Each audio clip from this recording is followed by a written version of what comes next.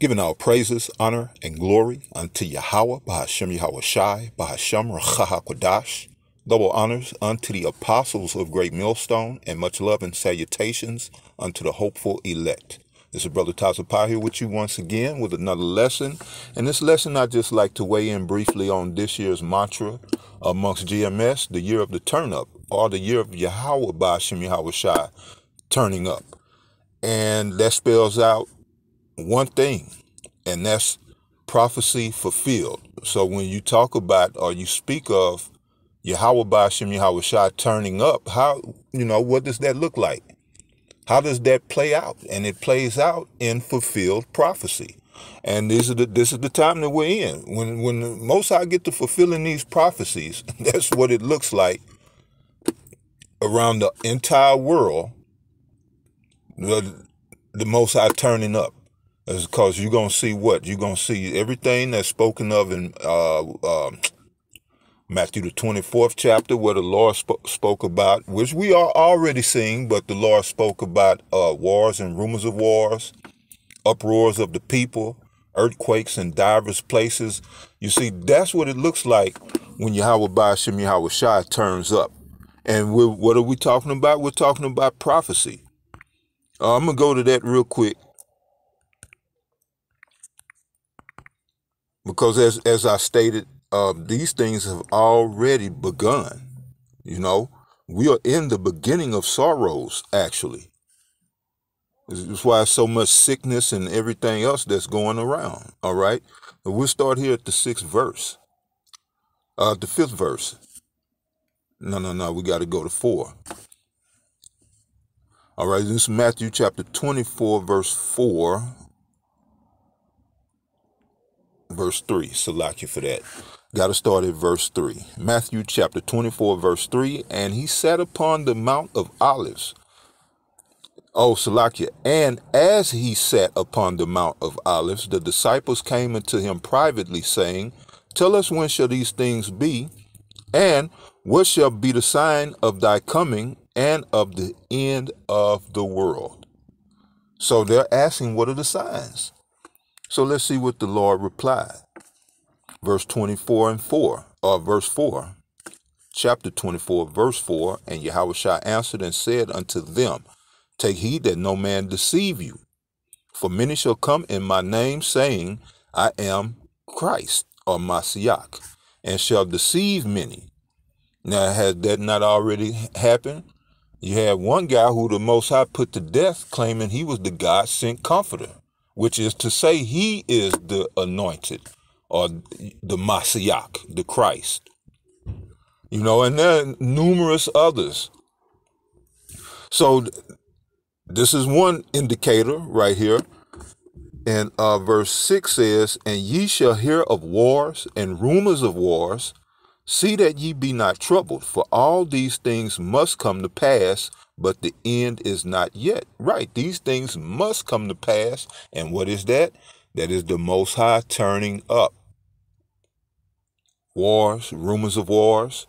But then it goes on further to say, verse 7, For nation shall rise against nation, and kingdom against kingdom, and there shall be famines and pestilences and earthquakes in divers places.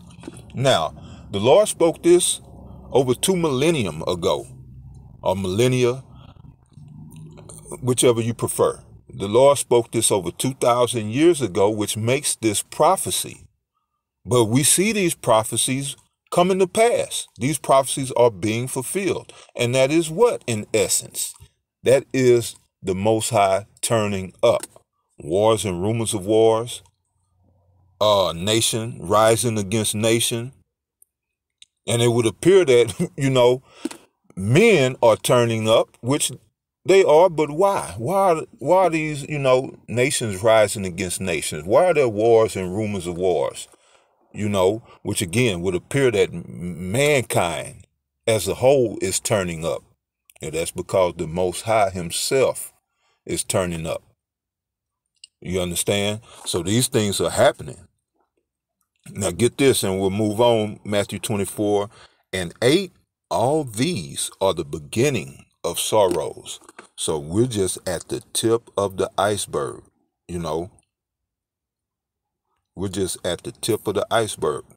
Now, I wanted to kick it off here, but Matthew 24 is a very good place to start this lesson.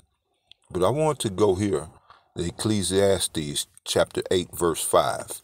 And it says, whoso keepeth the commandments shall feel no evil thing, and a wise man's heart discerneth both time and judgment. So, through the wisdom of the men of the Lord, in particular, the chief apostle Tahar, in his wisdom, he recognized what time it is. Watching for the prophecies, seeing prophecies come to pass. And you could really only come to one conclusion, that the Most High is really going to kick it in high gear in 2022. So the apostle dubbed this the year of the turn up. And, to put it short, I just say the year of the turn up, but the year of Yahweh Ba'ashem Yahushua turning up. And every brother can feel that, every man of the Lord can feel that this year is rightfully named as all the others in the past, because we can feel the turn up. We can feel the turn up, which again is prophecy coming to pass. You got the mark of the beast right around the corner. You got all these mandates that are coming down the pike dealing with this pandemic that's going down. And so, things it's not going to die down. Things is not going, it's not going to be water under the bridge. Things are going to escalate. And again, whoso keepeth the commandments shall feel no evil thing, and a wise man's heart discerneth both time and judgment. So if you're in the spirit and the Most High is dealing with you, then you're able to discern that we are definitely in the year of the Most High turning things up. Okay? Now get this, Ecclesiastes chapter 8, verse 6, because to every purpose there is time and judgment. Therefore, the misery of man is great upon him. Right. You got people sick left and right, going from one sickness to the next, and they getting all of these shots and all of these jabs and whatnot, and people still, by the masses, getting sick. You know what I'm saying? But that's just one of the miseries. Now, we read Matthew 24 and 8. It said, all of these are the beginning of sorrows. So, really, all people have to look forward to is even more and greater miseries to come. Not so with us, not so with the men of the Lord, because we're looking forward to the kingdom. Now, we understand that we must pass through this fire, through these trials and tribulations in order to get to the kingdom, but we understand that the kingdom is coming nonetheless. And going back to Ecclesiastes 8 and 5, whoso keepeth the commandments shall feel no evil thing. This is why we strive to keep the law, statutes, and commandments to the very best of our ability, because we're trying to escape the perils that are to come. You understand? And so from there, we're going to go to Revelation 22 and 10.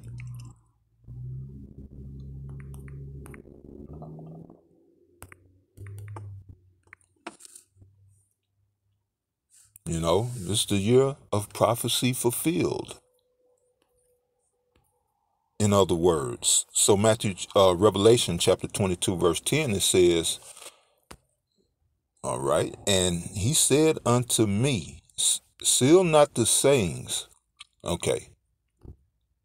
Get that. There we go. All right. Again, Revelation chapter 22, verse 10, and he said unto me, seal not the sayings of the prophecy of this book, for the time is at hand. And again, this was like 2,000 years ago. So now that we're seeing the prophecies being fulfilled, how much more now is the time at hand? So the Most High, he has to turn up. He has to turn up because the Heavenly Father is subject to his word. He cannot break his word. He is a man of integrity. a man of truth, according to Numbers 23 and 19. Let's go to that real quick, just so I can be on point. But I'm more than positive it's 23 and 19. So, but we'll bring that out real quick. And it says, Numbers chapter 23, verse 19, Yahweh is not a man that he should lie, neither Yahushai, or it says the Son of Man, that he should repent. Had he said, and shall he not do it? Or had he spoken, and shall he not make it good? Right. The year to turn up. Most High is subject to his word. He cannot lie. God is not a man that he should lie, neither the Son of Man that he should repent. Had he said, and shall he not do it? Or hath he spoken, and shall he not make it good? So yeah, all them things, we, like I said, we already seeing it. We are seeing it crystal clear as day. So what we're looking for now, this mark of the beast to be mandated,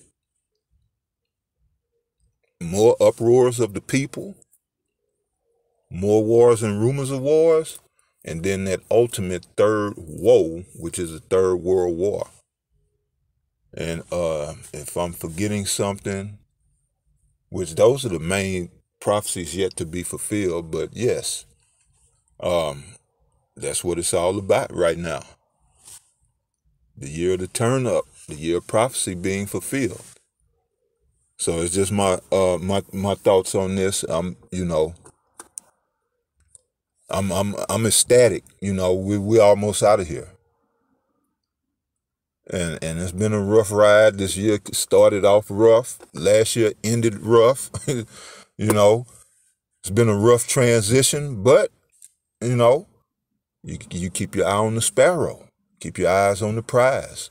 Can't worry about these little setbacks and nuances of being in this truth.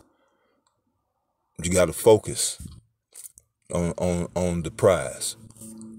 So with that, I pray that you brothers are edified. To the next one. Shalom.